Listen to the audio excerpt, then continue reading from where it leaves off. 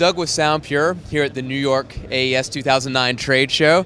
I'm here at the Crane Song booth with Dave Hill, and we're going to talk about the new faders that are working with the Spider and the Egret. Dave? Okay. Well, the fader assembly is actually analog in, analog out on DB connectors, and it will work with not only Spider or Egret, or actually any analog mix system, passive summing, that sort of thing that you actually want to hook it into. And basically it's going to have up to 10 dB of gain on it. It has a solo mute bus throughout it, and it's expandable in 8-channel kind of chunks.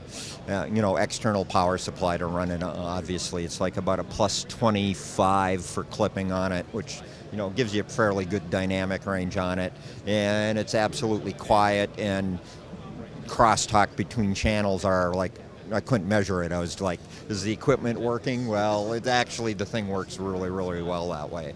It's PNG, 100 millimeter PNG faders, and as of today, the intention is to keep it just analog. We're not going to deal with the automation stuff. Everybody's got too much automation anyways. It's time for people to get their actual hands on and do something and make music organic again, as opposed to being a computer programmer, right? Exactly. Excellent. And we're going to see these. I'm expecting about February, March for a release on it. I have a couple questions, within my own mind to answer, as far as adding accessories for it for future expandability. And the way it's really set up right now is we got it worked out so we can rack mount it. But gee, there's 3 spaces here, so what might those want to be, right?